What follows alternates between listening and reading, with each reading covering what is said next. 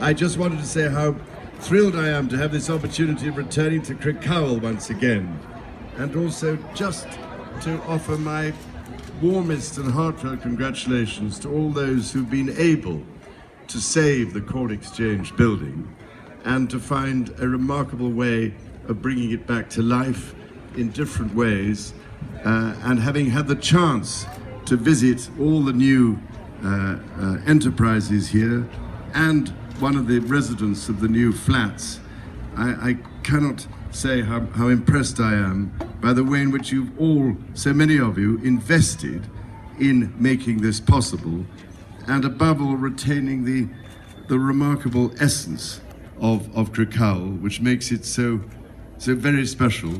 and why I always love coming back here again.